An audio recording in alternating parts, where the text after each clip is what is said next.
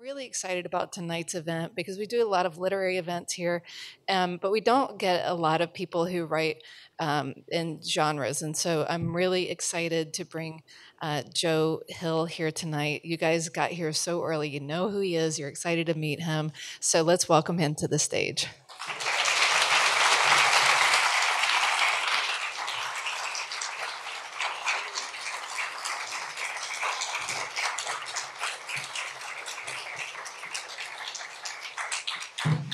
Hey guys, how you doing? I want to thank the Center for Fiction for having me this evening. It's a real thrill. I don't think I've ever read in Brooklyn before. Um, and thanks to all you guys for coming out to support the book and listen to me blab. So for the novels, when I've been on the road, generally what I've done is I've read for a couple minutes, then I talk and do Q&A. We'll still have a Q&A. We'll still have time to talk. But because Full Throttle is a collection of short stories, I thought we should have a short story. So I'm going to read you an abridged version of You Are Released, which is one of the last stories in the book.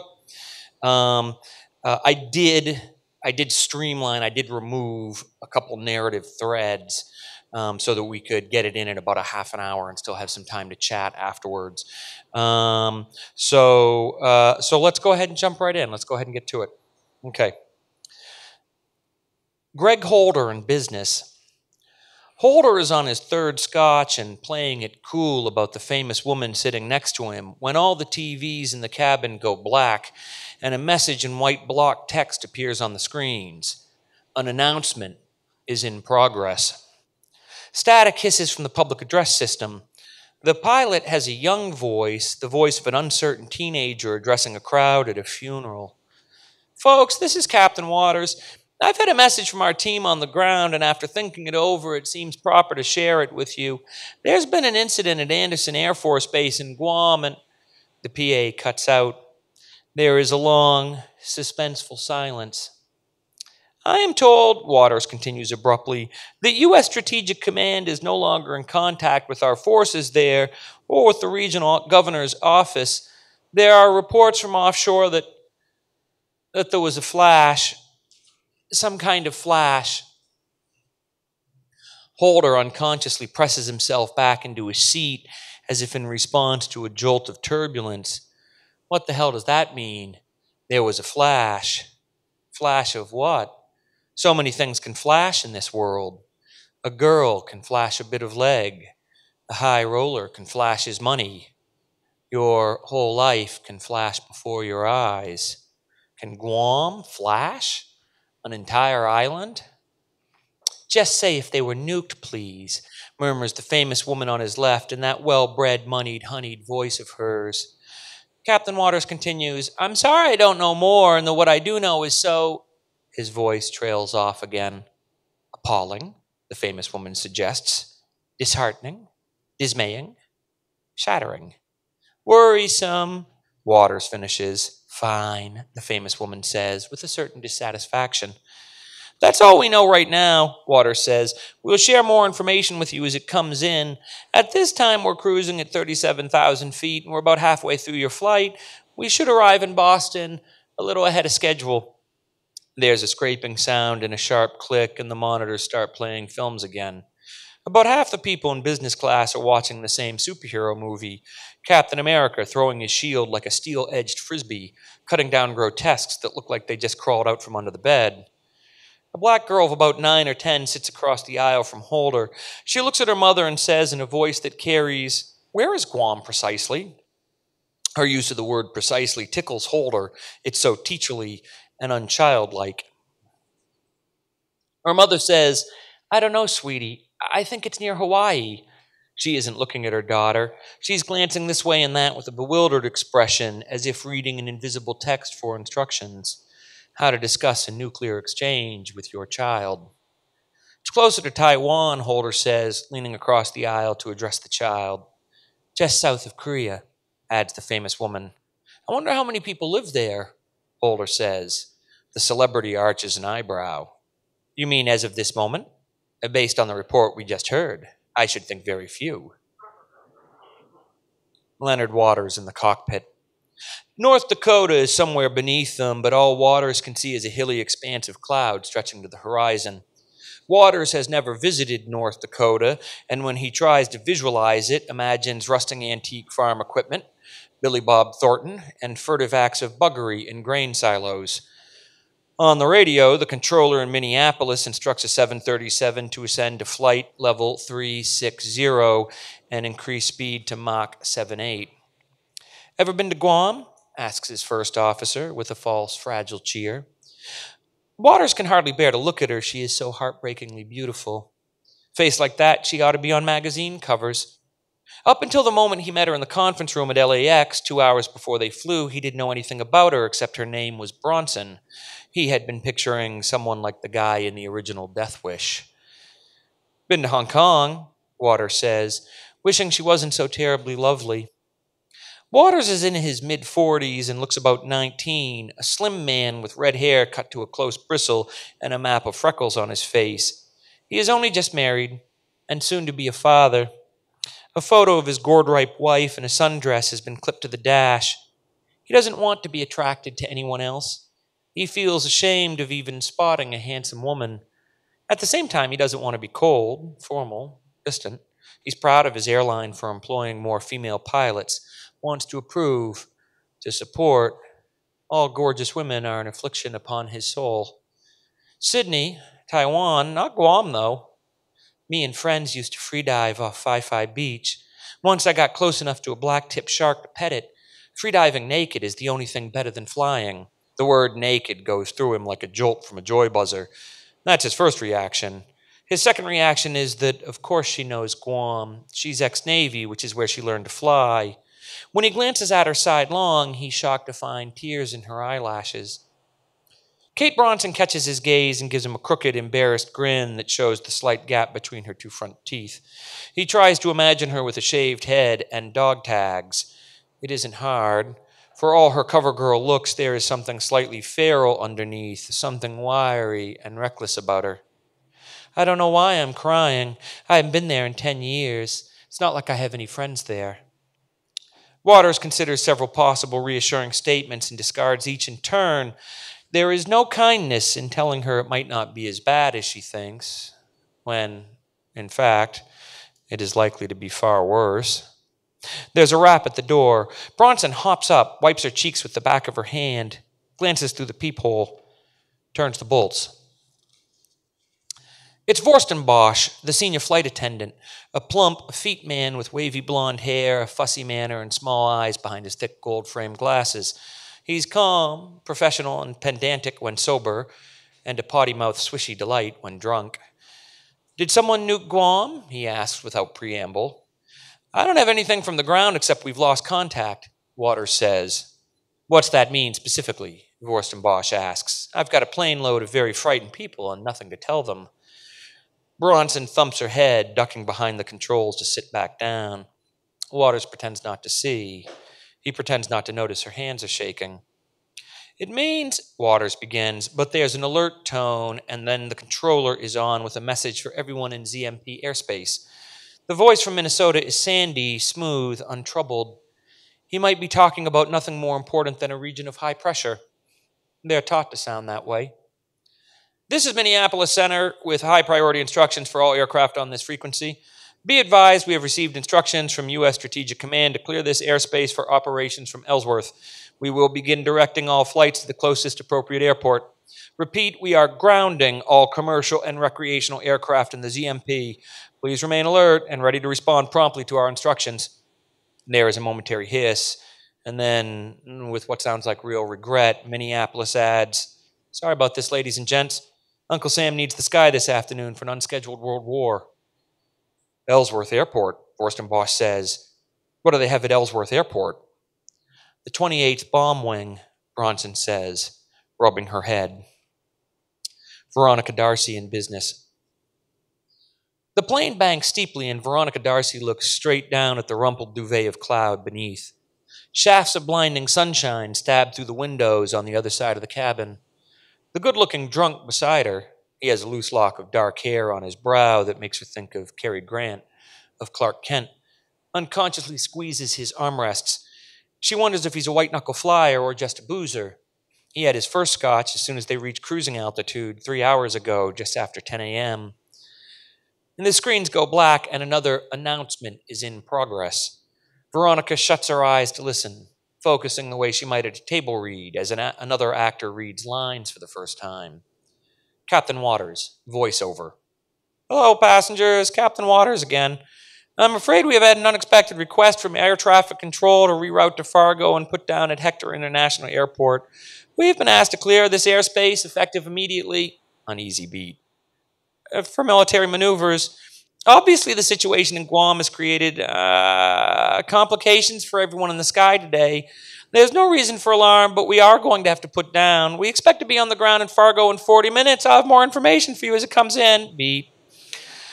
My apologies, folks. This isn't the afternoon any of us was hoping for. If it were a movie, the captain wouldn't sound like a teenage boy going through the worst of adolescence. They would have cast someone gruff and authoritative. Hugh Jackman, maybe. Or a Brit, if they wanted to suggest erudition, hint of Oxford-acquired wisdom. Derek Jacobi, perhaps. Veronica has acted alongside Derek off and on for almost 30 years. He held her backstage the night her mother died and talked her through it in a gentle, reassuring murmur. An hour later, they were both dressed as Romans in front of 480 people, and God, he was good that night. And she was good too. And that was the evening she learned she could act her way through anything, and she can act her way through this too. Inside, she is already growing calmer, letting go of all cares, all concern. It has been years since she felt anything she didn't decide to feel first. I thought you were drinking too early, she says to the man beside her. It turns out I started drinking too late. She lifts the little plastic cup of wine she was served with her lunch and says, chin chin, before draining it. He turns a lovely, easy smile upon her. I've never been to Fargo, although I did watch the TV show. He narrows his eyes. Were you in Fargo? I feel like you were. You did something with forensics, and then Ewan McGregor strangled you to death? No, darling, you're thinking of Contract Murder, and it was James McAvoy with a garrote. So it was. I knew I saw you die once. Do you die a lot? Oh, all the time. I did a picture with Richard Harris. It took him all day to bludgeon me to death with a candlestick. 5 setups, 40 takes. Poor man was exhausted by the end of it. Her seatmate's eyes bulge, and she knows he's seen the picture and remembers her role. She was 22 at the time and naked in every scene. No exaggeration. Veronica's daughter once asked, Mom, when exactly did you discover clothing? Veronica had replied, right after you were born, darling. Veronica's daughter is beautiful enough to be in movies herself, but she makes hats instead. When Veronica thinks of her, her chest aches with pleasure. She never deserved to have such a sane, happy, grounded daughter. When Veronica considers herself, when she reckons with her own selfishness and narcissism, her indifference to mothering, her preoccupation with her career, it seems impossible that she could have such a good person in her life. I'm Greg, says her neighbor, Greg Holder. Veronica Darcy. What brought you to L.A.? Part? Or do you live here? Or do you live there? I had to be there for the apocalypse. I play a wise old woman of the wasteland. I assume it will be a wasteland. All I saw was a green screen. I hope the real apocalypse will hold off long enough for the film to come out. Do you think it will? Greg looks out at the landscape of cloud. Sure. It's North Korea, not China. What can they hit us with? No apocalypse for us. For them, maybe. How many people live in North Korea? This from the girl on the other side of the aisle, the one with the comically huge glasses. She has been listening to them intently and is leaning toward them now in a very adult way. Her mother gives Greg and Veronica a tight smile and pats her daughter's arm. Don't disturb the other passengers, dear. She's not disturbing me, Greg says. I don't know, kid, but a lot of them live on farms, scattered across the countryside. There's only the one big city, I think. Whatever happens, I'm sure most of them will be okay. The girl sits back and considers this, then twists in her seat to whisper to her mother. Her mother squeezes her eyes shut and shakes her head. Veronica wonders if she even knows she is still patting her daughter's arm. I have a girl about her age, Greg says. I have a girl about your age, Veronica tells him. She's my favorite thing in the world. Me too. My daughter, I mean, not yours. I'm sure yours is swell. Are you headed home to her? Yes, my wife called to ask if I would cut a business trip short. My wife is in love with a man she met on Facebook, and she wants me to come take care of the kids so she can drive up to Toronto to meet him. Oh my God, you're not serious. Did you have any warning? I thought she was spending too much time online, but to be fair, she thought I was spending too much time being drunk. I guess I'm an alcoholic. I guess I might have to do something about that now. I think I'll start by finishing this. And he swallows the last of his scotch. Veronica has been divorced twice and has always been keenly aware that she herself was the primary agent of domestic ruin. When she thinks about how badly she behaved, how badly she used Robert and Francois, she feels ashamed and angry at herself, and so she is naturally glad to offer sympathy and solidarity to the wronged man beside her. I'm so sorry. What a terrible bomb to have dropped on you. What did you say? Asked the girl across the aisle, leaning toward them again. Are we going to drop a nuclear bomb on them? She sounds more curious than afraid, but at this, her mother exhales a sharp, panicked breath. Greg leans toward the child again, smiling in a way that is both kindly and wry, and Veronica suddenly wishes she were 20 years younger. She might have been good for a fellow like him.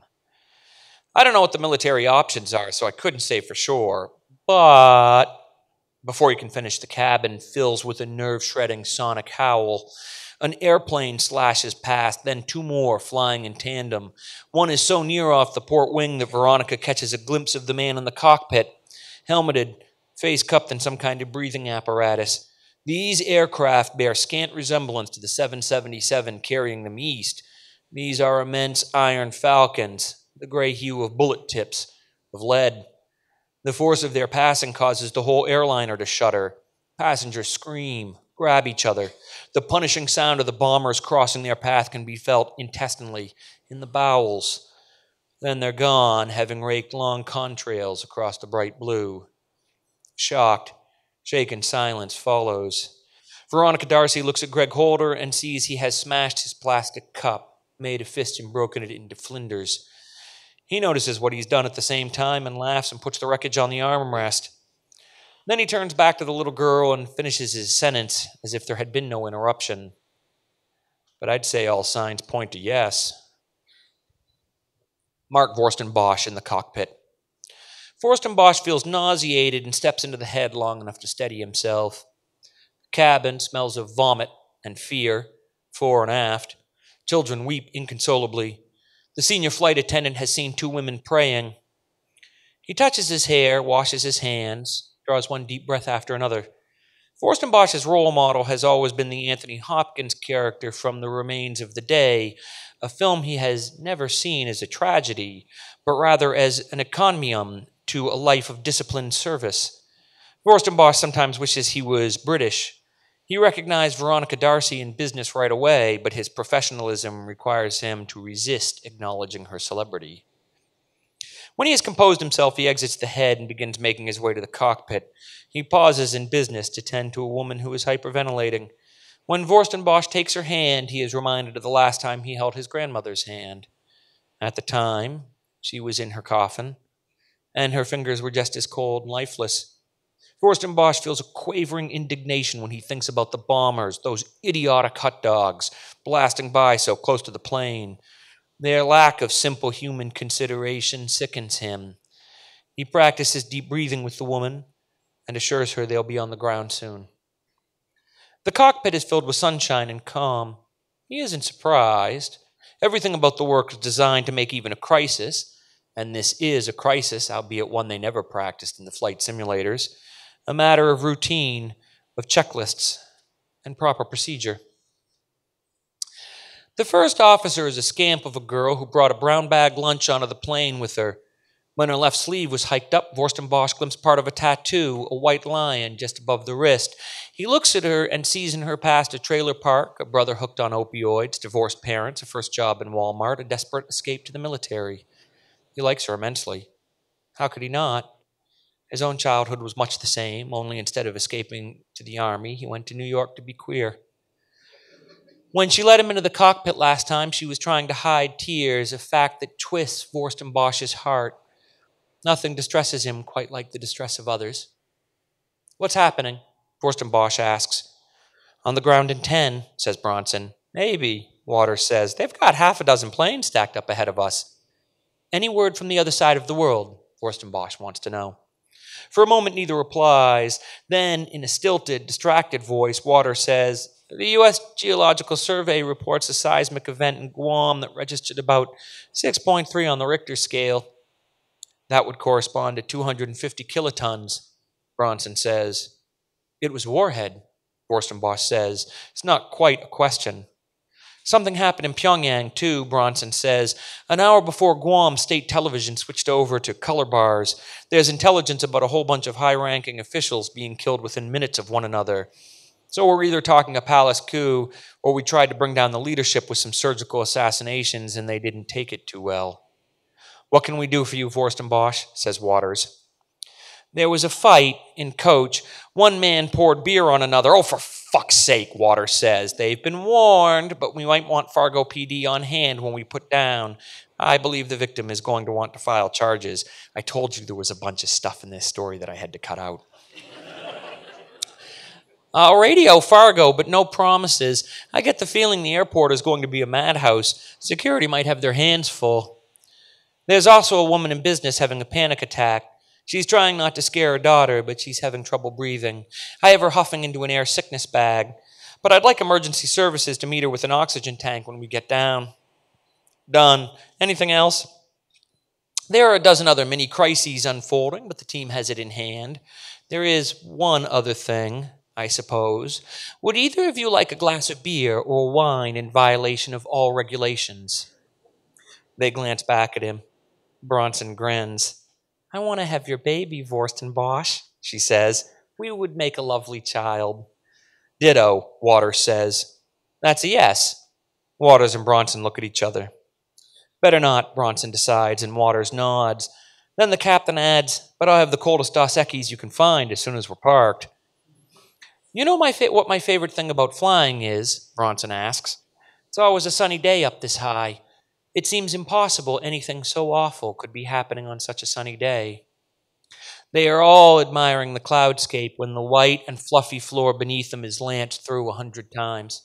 100 pillars of white smoke thrust themselves into the sky, rising from all around. It's like a magic trick, as if the clouds had hidden quills that have suddenly erupted up and out. A moment later, the thunderclap hits them, and with it turbulence, and the plane is kicked, knocked up into one side. A dozen red lights stammer on the dash. Alarms shriek. Forstenbosch sees it all in an instant as he is lifted off his feet. For a moment, Forstenbosch floats, suspended like a parachute, a man made of silk and filled with air.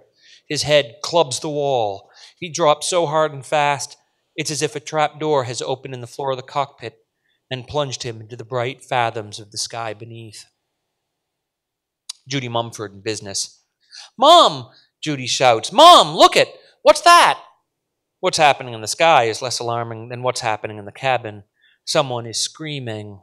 A bright silver thread of sound that stitches itself right through Judy's head. Adults groan in a way that makes Judy think of ghosts. The 777 tilts to the left and then rocks suddenly hard to the right. The plane sails through a labyrinth of gargantuan pillars, the cloisters of some impossibly huge cathedral. Judy had to spell cloisters, an easy one, in the Englewood Regional. Her mother, Millie, doesn't reply. She's breathing steadily into a white paper bag. Millie has never flown before, has never been out of California. Neither has Judy, but unlike her mother, she was looking forward to both. Judy has always wanted to go up in a big airplane. She'd also like to dive in a submarine someday, although she'd settle for a ride in a glass-bottom kayak. The orchestra of despair and horror sinks away to a soft diminuendo. Judy spelled diminuendo in the first round of the state finals and came this close to blowing it and absorbing a humiliating early defeat. Judy leans toward the nice-looking man who has been drinking iced tea the whole trip. Were those rockets? Judy asks. The woman from the movies replies, speaking in her adorable British accent. Judy has only ever heard British accents in films, and she loves them. ICBMs, says the movie star. They're on their way to the other side of the world. Judy notices the movie star is holding hands with the much younger man who drank all the iced tea. Her features are set in an expression of almost icy calm. The man beside her, on the other hand, looks like he wants to throw up. He's squeezing the older woman's hand so hard his knuckles are white. Are you two related? Judy asks. She can't think why else they might be holding hands. No, says the nice-looking man. Then why are you holding hands? Because we're scared, says the movie star, although she doesn't look scared. And it makes us feel better. Oh, Judy says, and then quickly takes her mother's free hand. Her mother looks at her gratefully over the bag that keeps inflating and deflating like a paper lung. Judy glances back at the nice-looking man. Would you like to hold my hand? Yes, please, the man says, and they take each other's hand across the aisle. What's ICBM stand for? Intercontinental Ballistic Missile, the man says. That's one of my words. I had to spell intercontinental in the regional. For real? I don't think I can spell intercontinental off the top of my head. Oh, it's easy, Judy says, and proves it by spelling it for him. I'll take your word for it. You're the expert. I'm going to Boston for a spelling bee. It's international semifinals, and if I do well there, I get to go to Washington, D.C. and be on television. I didn't think I'd ever go to either of those places, but then I didn't think I'd ever go to Fargo either. Are we still landing at Fargo? I don't know what else we do, says the nice-looking man. How many ICBMs was that? Judy asks, craning her neck to look out at the towers of smoke. All of them, says the movie star. Judy says, I wonder if we're going to miss the spelling bee. This time it is her mother who responds. Her voice is hoarse, as if she has a sore throat or has been crying. I'm afraid we might, sweetie. Oh, Judy says. Oh, no. She feels a little like she did when they had Secret Santa last year, and she was the only girl who didn't get a gift because her Secret Santa was Martin Cohassi, and Martin was out with mononucleosis. You would have won, her mother says and shuts her eyes. Not just the semifinals either. They aren't till tomorrow night, Judy says. Maybe we could get another plane in the morning. I'm not sure anyone will be flying tomorrow morning, says the nice-looking man apologetically. Because of something happening in North Korea? No, her friend across the aisle says, not because of something that's going to happen there. Millie opens her eyes and says, shh, you'll scare her. But Judy isn't scared. She just doesn't understand. The man across the aisle swings her hand back and forth, back and forth. What's the hardest word you ever spelled, he asks. Anthropocene, Judy says promptly. That's the word I lost on last year at semis. I thought it had an I in it. It means in the era of human beings, as in the Anthropocene era looks very short when compared to other geological periods. The man stares at her for a moment and then barks with laughter. You said it, kid. The movie star stares out her window at the enormous white columns. No one has ever seen a sky like this. These towers of cloud, the bright sprawling day caged in its bars of smoke. They look like they're holding up heaven.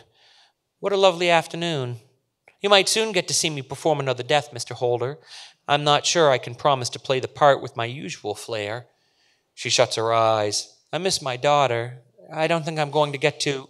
She opens her eyes and looks at Judy, falls quiet. I've been thinking the same thing about mine, says Mr. Holder. Then he turns his head and peers past Judy at her mother. You know how lucky you are. He glances from Millie to Judy and back, and when Judy looks, her mother is nodding, a small gesture of acknowledgement. Why are you lucky, Mom? Judy asks her. Millie kisses her temple. Because we're together today, silly bean. Oh, Judy says. It's hard to see the luck in that. They're together every day. At some point, Judy realizes the nice-looking man has let go of her hand, and when she next looks over, he is holding the movie star in his arms, and she is holding him, and they are kissing each other quite tenderly, and Judy is shocked, just shocked, because the movie star is a lot older than her seatmate. They're kissing just like lovers at the end of the film, right before the credits roll, and everyone has to go home. It's so outrageous, Judy just has to laugh. Kate Bronson in the cockpit.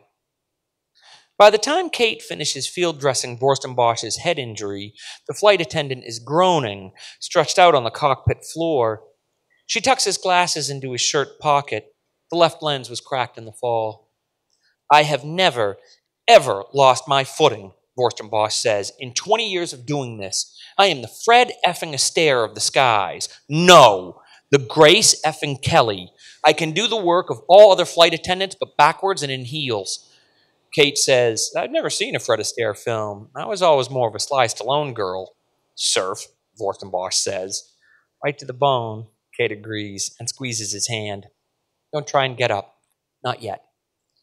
Kate springs lightly to her feet and slips into the seat beside Waters.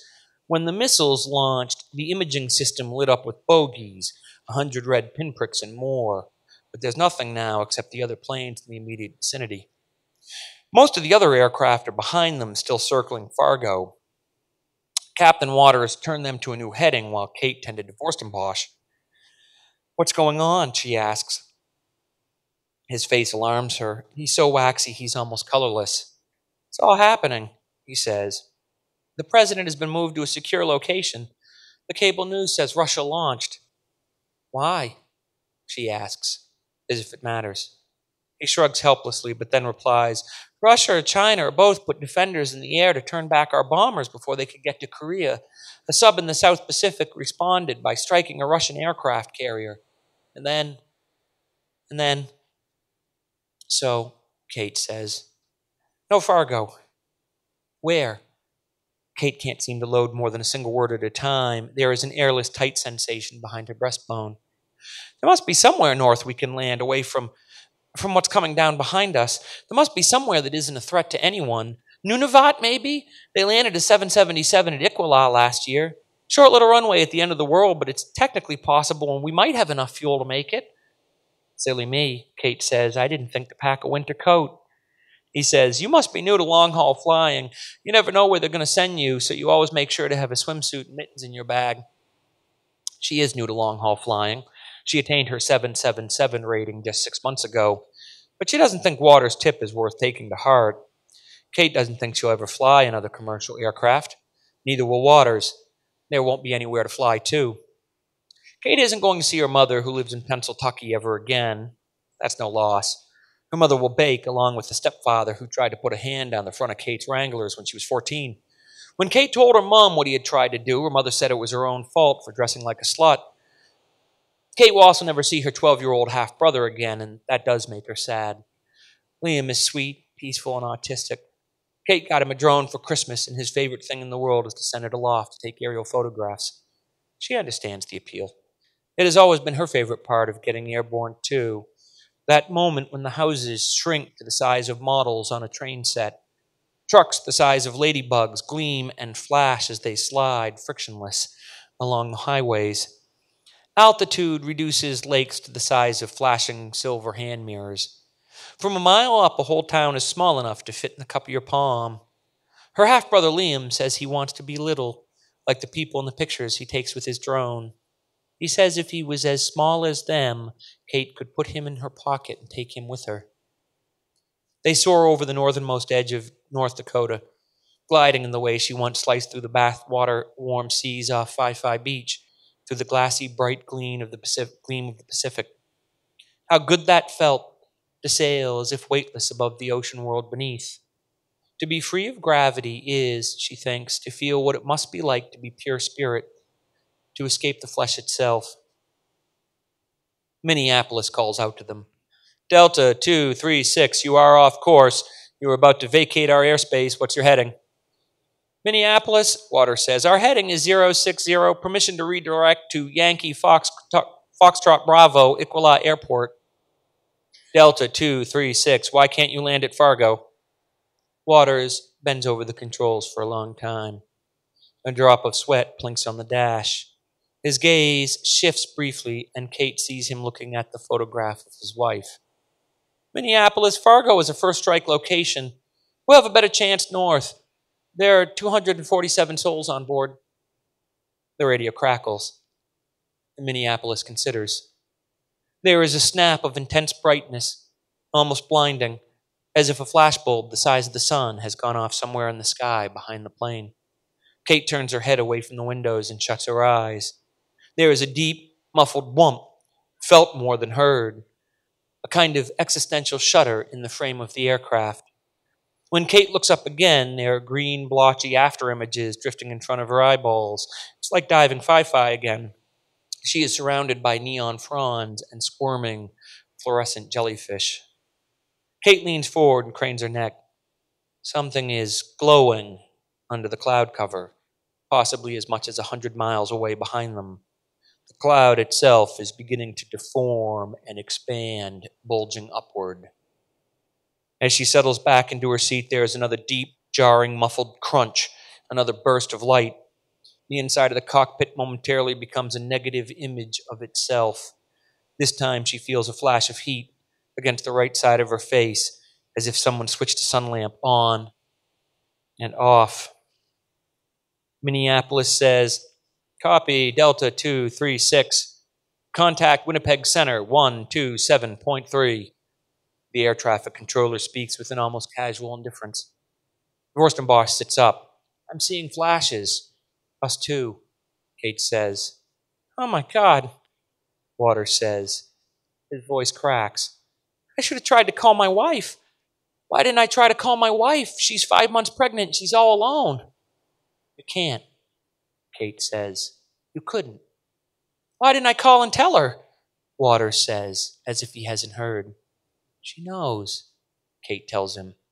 "She already knows.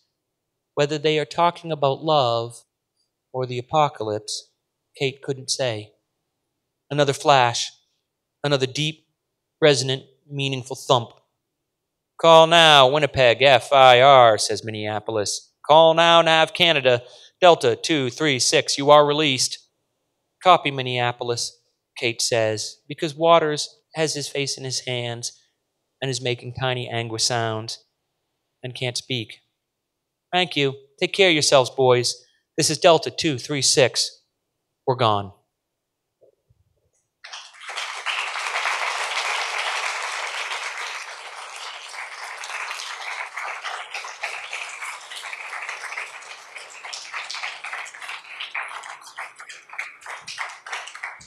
For more stories of unbridled optimism, you'll have to refer to your copies of Full Throttle.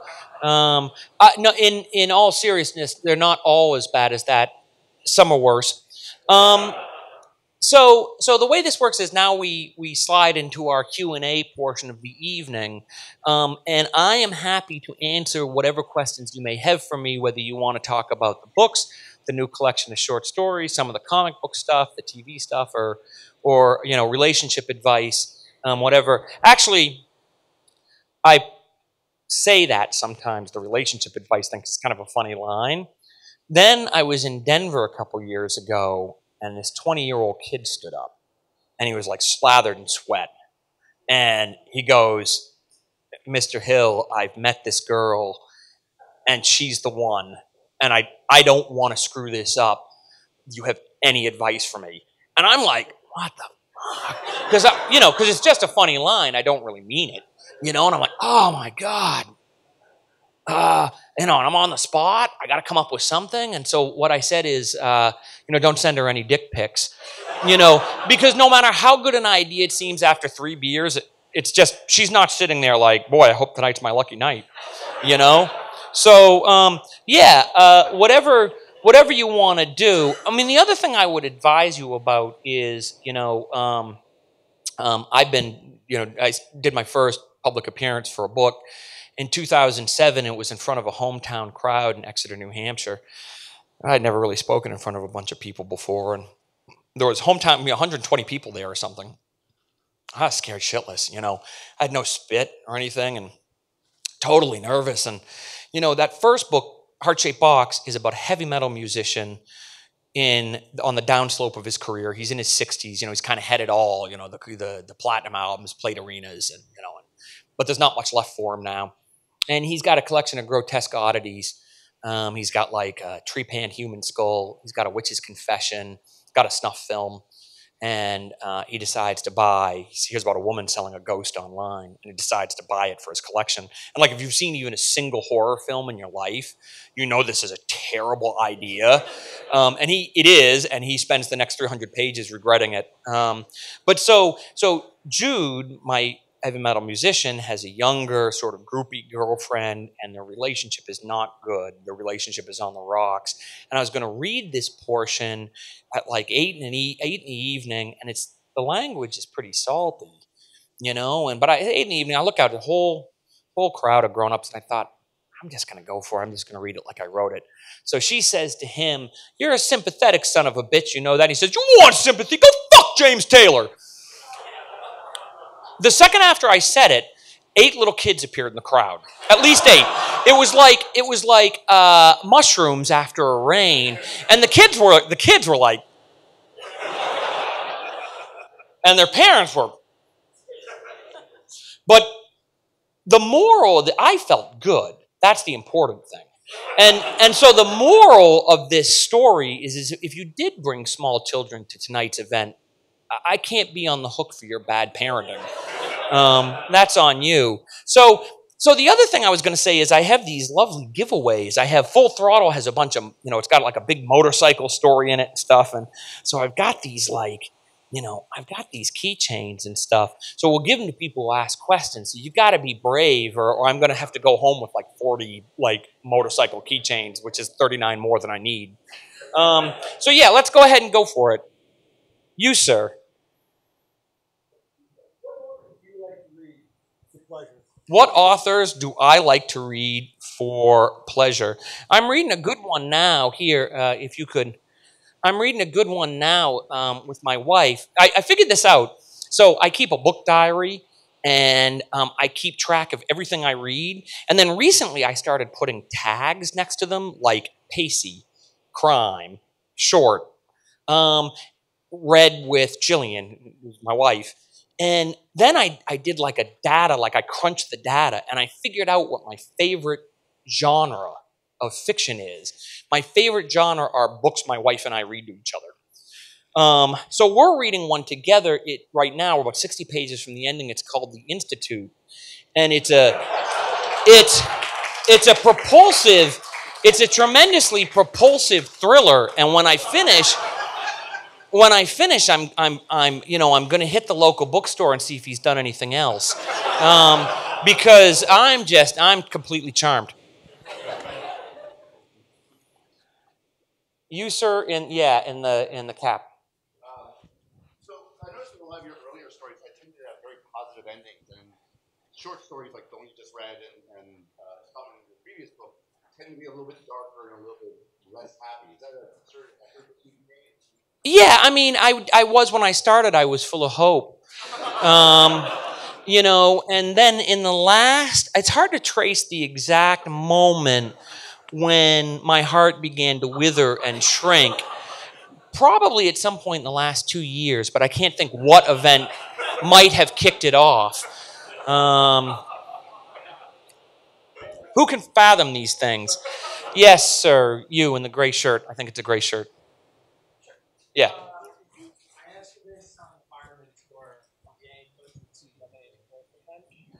So I wrote a book called NOS 4A2, which is a vanity license plate. When you sound it out, it spells the word Nosferatu, the German word for vampire. That's about a bad fellow named Charlie Manx, who has a car that runs on human souls instead of gasoline. And it was made into a really cool TV show on AMC, starring Zachary Quinto as Charlie and Ashley Cummings as Vic McQueen. Vic McQueen is a young woman with a mean machine of her own and a occult power to go with it.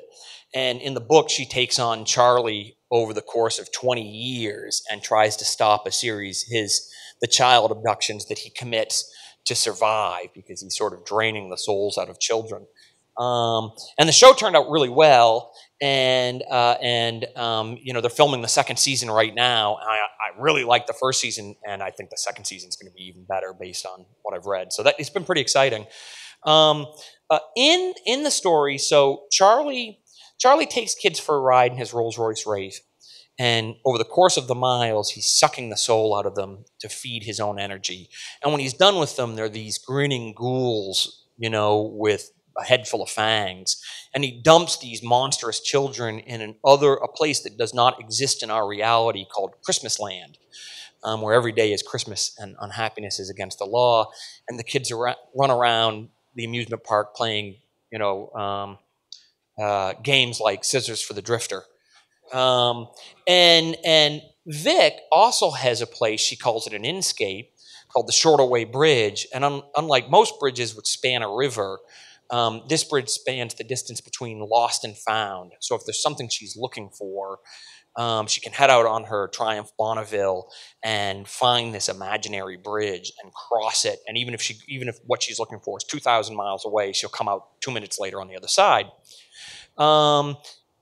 At one point, we see a map, and it's in the TV show and it's in the book as well. There is a map of the United Inscapes of America, and there are several locales on it. There's the Treehouse of the Mind, which is a location in my second novel, Horns. There's the Lovecraft Keyhole, which is a reference to my comic Lock and Key. There's the St. Nick Parkway, the Night Road, Christmas Land, the Shortaway Bridge, the Pennywise Circus, and a place called Orphanhenge. And I have a great idea for a novel called Orphanhenge. I'm no closer to writing it than I was when you asked me this question 2 years ago. So maybe one of these days. Way in the back. Just a note, we actually do have a handheld microphone that we can use. I'm sure we've all seen It Chapter 2, and your father had a pretty cool cameo in it. Is there any truth to the rumor of a flashback where you played your father as the shopkeeper? Right. So there's a movie out. It's a sequel. A couple years ago, Andy Muschietti, an Argentinian director, well known for his horror films, took a left-hand turn, and he made a family film about a gang of kids who meet a magical clown who leads them on exciting educational adventures in their small town. And so the sequel came out recently, and it's based on a book that my dad wrote, and he is the owner of a junk shop. And at one point, Andy Muschietti asked if I would play the younger version of my dad who bought something from the kids in It. And then we meet the older version later when the kid shows up to try to buy it back. The thing is It Chapter 2 ran at 2 hours and 40 minutes, and they just couldn't cram in one more minute. And so my part wound up never getting filmed. I mean, it was scripted, but it didn't get in there. I've become good friends with Andy and Barbara Muschietti, who made It, for a variety of reasons that sort of exist outside of It. And it's my hope that they will take It Chapter 1 and It Chapter 2 and bind them together. And Andy filmed another hour and a half of material. And my dad has talked about wanting to write a 45-minute episode for a prequel that talks about when Pennywise first appeared. And my feeling is all that material would make a great Netflix show. That they ought to, and Quentin Tarantino has talked about doing the same thing. He's with Once Upon a Time in Hollywood. The problem is Once Upon a Time in Hollywood was already an hour and a half too long, and I can't imagine wanting to squeeze in any more. But It feels like it could have more, like that we would love to have more, and I think it would be as great as, any season of Stranger Things. So maybe that'll happen, and if that does, I'm certainly willing to come and film the part. Then, just give me a call. Yeah. Did you get your key ring? You did? Okay.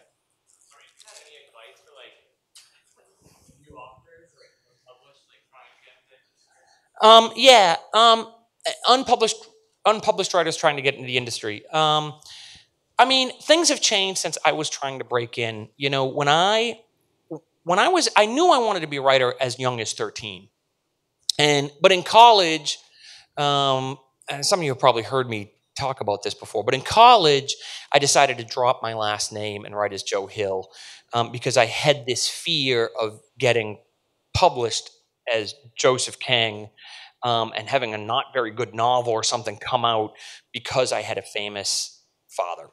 And for my own mental security, I needed to know when I sold a story, I sold it for the right reasons because an editor liked it. You can get published on someone's coattails, but readers are pretty smart. You know, they might buy your first book because you have a famous daddy. If it's no good, they won't buy the second one. You know, and I definitely was selfish enough to want a long career. So I wrote as Joe Hill for about a decade, and I wrote 4 novels that I was never able to sell. In particular, I remember one, The Fear Tree, I spent 3 years on, and then I sent it out and it was turned down by every publisher in New York, every publisher in London, and then for a final cruel kick in the nuts, every publisher in Canada, which is a reminder to us all that no matter how low you fall, there's always lower.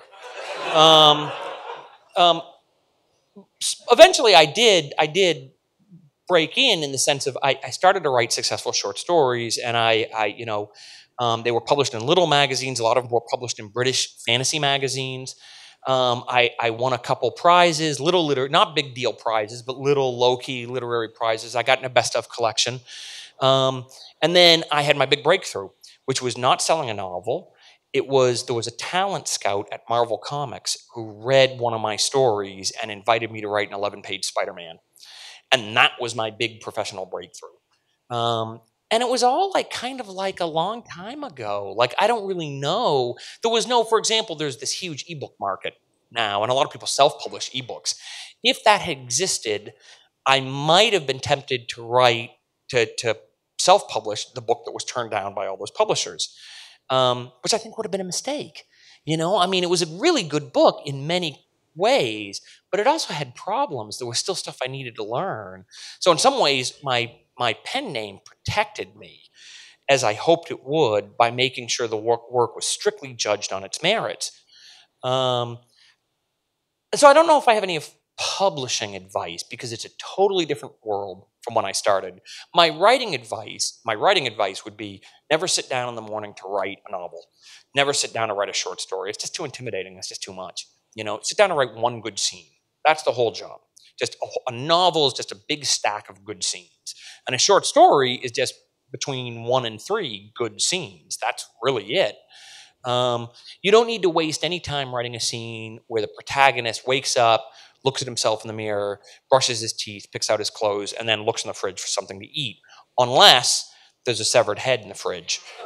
Then it's interesting. Otherwise, it's not really a scene. It's just a guy doing stuff. In the Hawaiian shirt.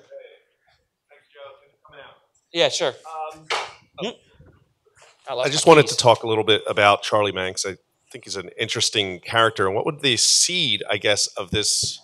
Because you could look at it from his point of view. He is doing a good thing. He's taking children away from these horrible parents. Yeah. Right? And putting them in. I think I would not mind living in Christmas land if I get to live forever. And, if the alternative was having abused. The good news for you is Charlie's waiting outside. He'll take so you I'm just later. Curious about that origin of that character and the Wraith. Say that again? Curious about the origin of that character, the seed of Christmas land, the Wraith, and Manx. I live in a seacoast town in New Hampshire that has an old car show every weekend, and I saw a gray 1950s car with sloopy bathtub styling, and the license plate said something like "Gray Ghost." Not exactly, because that's too long for a license plate, but it was somehow they had configured the letters so it spelled "Gray Ghost," and I thought I would never get in the back of that car. Yes. Yeah. So the question is, what's the difference between writing comic books and writing novels? And the difference is that writing comic books is a lot of fun and writing novels is really hard. Yes, ma'am.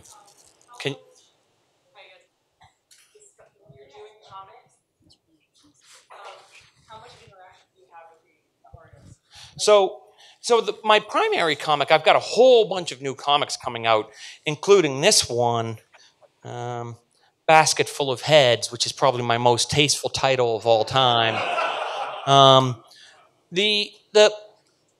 cut my teeth writing a comic called Lock and Key that I worked on with my soul brother, Gabriel Rodriguez, who illustrated every single page. We're like an old married couple. We finish each other's sentences and stuff. Gabe literally designed my wedding ring. You know, to to go back to the question actually about what's the difference between novels and comics is that writing novels is a very lonely business. You sit by yourself in a room for several hours every day for months or years listening to the voices in your head like a crazy person. You know, and when you're working on a comic, it's like being in a band. It's like being in the Stones. You know, it's like I'm like the drummer, and Gabe is the guitarist, and we're like kind of out to impress each other. Chris Ryle, our editor, is like George Martin in the recording studio. He has to cut our self-indulgent 7-minute shit down to like 3 minutes of pop perfection. You know, and so like I would write something, and then Gabe would do an illustration that was beyond my wildest dreams of what it could be, and then that would stoke me up, so I'd want to write something awesome for him. And so that's how good comics get made, is this sort of virtuous cycle where you're trying to make each other happy. I can toss these lightly towards you, but I'm a little worried that like someone will be blinded. So protect yourselves at all costs. But yeah, okay. That was not a good throw. I'm real sorry. Better? FYI, I think we have Sorry, enough time for hurt? 2 more questions. I'm so sorry. Let's have another one. There's a lot more of these. I'm really... we could be here all night. Yes, ma'am. Yeah. Sorry. How do you keep track of all of that, and did you intend to do that when you started writing? You know, so the question is how do you, all the stories seem to take place in the same world, and how do you keep track of that? My answer to that is actually sort of almost ask a different question, or answer a different question. But I was thinking about shared universes, because everyone seems to really love shared universes. I think that's part of the appeal of the Marvel films, is that all these characters are intertwined and cross each other's paths and have relationships. I think that some of the reason there's been this burst of popularity around my dad's films in the last decade is the sudden, the directors and filmmakers have suddenly started to figure out, how they could work to be really fun. And part of it is that they all exist in the same world, that the events of it, that Derry is not too far away from Shawshank Prison. And I think that part of the appeal of shared universes is we all carry shared universes around in our heads. In my brain, Spider-Man is mashed right up against Aslan from Narnia and Sherlock Holmes and, Neo from The Matrix and my own characters. I don't have to talk to a copyright lawyer before they have a relationship. They're just sort of swirling around there in this same shared universe. And so I just think it's kind of natural for characters from one story to meet another. My screen agent is less wild about it when, a story that's already been licensed by a filmmaker, a character turns up in another story, and then we have to fight about whether or not the previous buyer gets to keep the. But that's commerce, not art. Right. We have enough time for one more question. Okay, we can have a couple more. Right on the aisle. It's like, yeah, right, yeah. Hi, my question is about researching for a genre. When does the research end and the writing begins? When does the research end and the writing begin? Yes, such as for a historical fiction novel or maybe nonfiction. So I've generally tried to avoid research because that just feels so much like work. It's like homework. I'd prefer to just make shit up.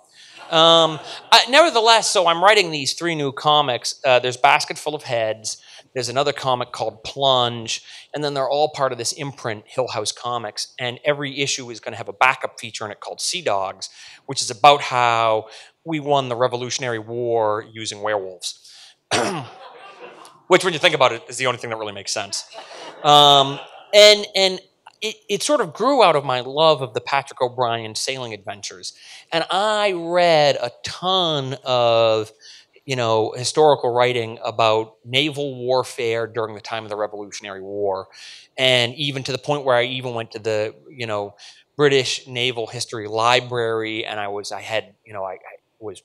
reading and transcribing a journal that was written in the 18th century. I mean, it was the actual thing too. It wasn't even a facsimile. This guy's beautiful copperplate, and but at the end of the day, it is a story about werewolves on a boat.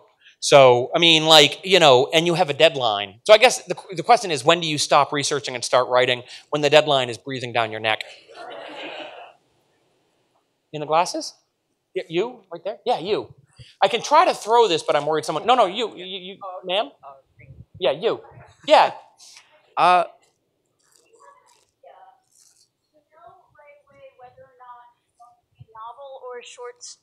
Or a short story. Do you have a preference between short stories and novels, and do I know? Do you feel you can choose? Yeah, I mean, the answer is I don't really know. Sometimes I have strong ideas, but I don't.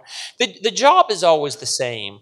You take a character who is a little bit of an unsolved mystery, someone we want to spend some time with and find out more about, and then you put that character into terrific peril. And under the pressure, the unrelenting pressure of some threat, they cough up the truth about themselves. They reveal parts of themselves that otherwise they could have kept hidden. And so that's kind of it's like trying to crack a geode. That's kind of my job, is to keep the pressure up until the geode cracks and we can see what's inside. And I never know how long that's going to take. It might take 30 pages. It might take 300.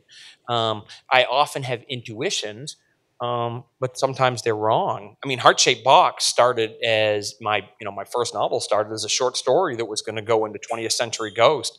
And I started writing it.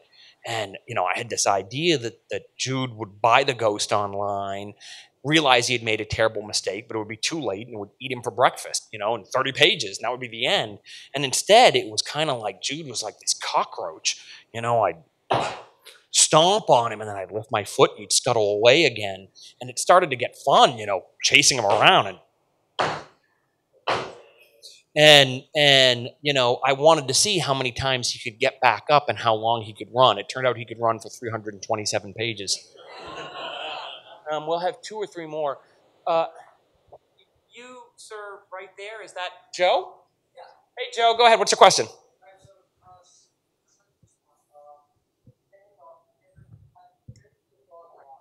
My favorite breed of dog and why? Welsh Corgis, Pembroke Welsh Corgis. My family bought their first Corgi when I was like 9 years old. Poor old epileptic Bill, who died on Christmas Eve, which explains everything you need to know about Nosferatu.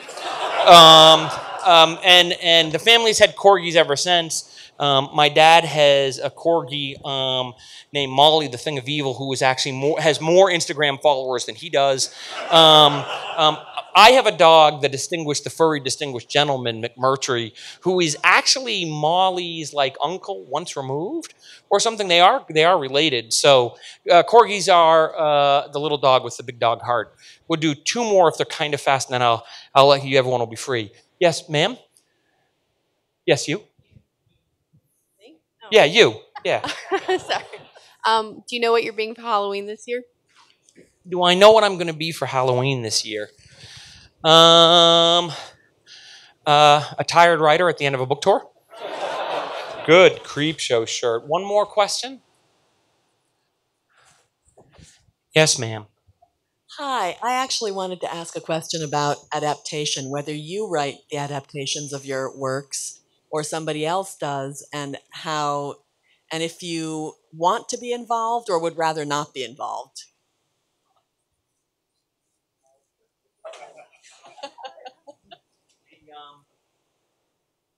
So the question is, what I want to be, do I work on the adaptations or not? Usually, by the time I finish working on a book, I'm so fucking sick of all of them that I can't wait to pass it off to someone else if they want to make a film out of it.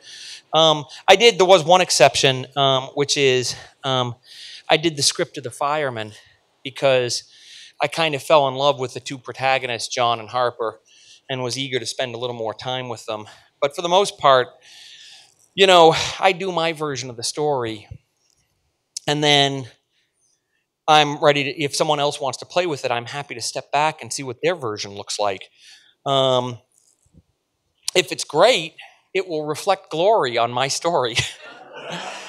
And if it's terrible, people will say, boy, that really sucked. I guess I better read the book and find out why they decided to make that into a film after all. So it's win-win no matter what. I am the big winner tonight. You guys have been marvelous, and I've terrifically enjoyed being up here and blabbing at you. I am going to be signing somewhere, right? In the next room, maybe? Yes, in the cafe. So I'll be in the cafe. Anyone who is disabled here with small children or pregnant should proceed right to the front of the line, no waiting for you. And I will, if you have more than 3 books to sign, I would ask you to wait till the end because there may be people here who just want Full Throttle signed and then need to get home and let the babysitter off. My understanding is that babysitters go $47.50 an hour in Brooklyn if you can find a cheap one. Thanks so much, folks. You are released.